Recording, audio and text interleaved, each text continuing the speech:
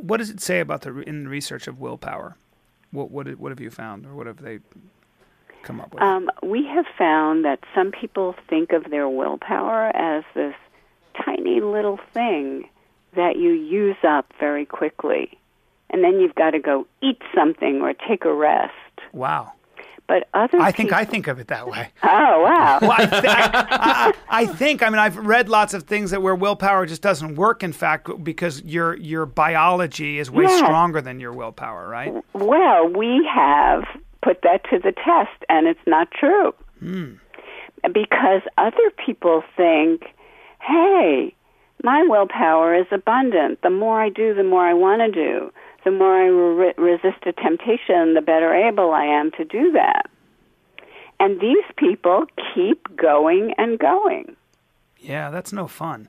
I'm sorry, that just popped out. That's popped out. No.